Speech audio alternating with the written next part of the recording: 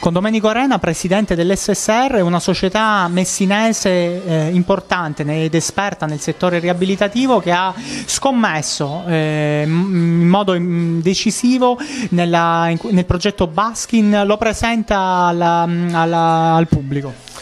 Ma intanto questa è un'opportunità che noi vogliamo cogliere per dare una risposta ai nostri pazienti, perché noi è vero che come SSR facciamo un'attività a loro favore nella riabilitazione quotidiana, però a noi sembrava giusto e opportuno per il nostro modello operativo di gestione di dargli un'opportunità ulteriore, che era quella, diciamo, di avvicinarli al mondo dello sport, di rendere assolutamente abili da questo punto di vista, e lo sport che noi abbiamo visto poteva essere di interesse loro, sicuramente poteva essere il Baskin. Perché il Baskin? Perché non è una struttura che si fa con i diversamente abili, ma è una struttura, ma un'attività che si fa in maniera integrata fra gli abili e i diversamente abili, che è quello che è un assoluto auspico e che mi sembra di un'attività che loro stessi possono fare sentendosi al tempo stesso persone normali, così come effettivamente lo sono.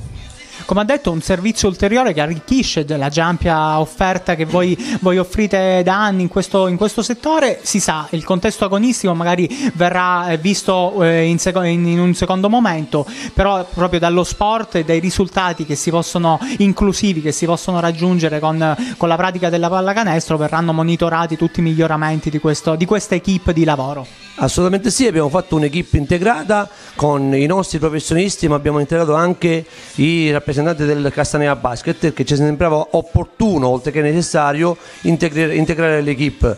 Ovviamente noi faremo la parte più clinica, più sanitaria, più quella, diciamo, del monitoraggio rispetto ai risultati attesi, e dall'altra parte invece loro monitoreranno invece quello che è il loro inserimento nel mondo dello sport. E si vuole creare a tutti gli effetti una squadra fra atleti normodotati e atleti affetti con disabilità. Non mancheranno in cantiere gli appuntamenti di livello. Si è parlato, insomma, in conferenza di un torneo magari invernale per sotto le feste, e poi il coronamento, questi campionati a livello provinciale nel siracusano e comunque nel messinese, tante tappe che permetteranno la crescita di questi giovani pazienti. Assolutamente. Era quello che io mi ero prefissato. Parto dal presupposto che l'agonismo è fondamentale, perché diversamente diventa un altro esercizio dove i nostri pazienti non l'avrebbero inteso come coinvolgimento nel mondo dello sport, ma un'ulteriore attività. Invece loro di questo già ne fanno tanta e sono anche sottoposti quotidianamente a degli esercizi.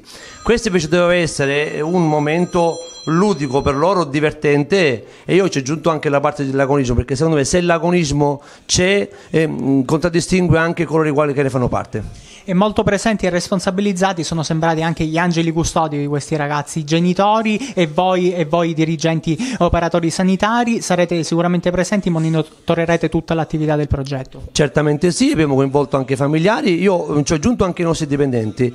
Qualcuno dei nostri dipendenti farà parte della squadra, perché proprio l'idea era di dare un'opportunità ai nostri pazienti sicuramente, ma anche ai nostri dipendenti, ed essere tutti presenti. Ritengo che questa integrazione sia intanto importante anche per noi. Noi facciamo welfare aziendale ai nostri dipendenti, facciamo attività culturali per loro. Sicuramente coinvolgerli anche nel mondo dello sport mi sembrava utile e importante. Insomma, magari li ritroveremo al Palazzetto dello Sport con la bandiera in mano del Castanea Basket per tifare i Baskin.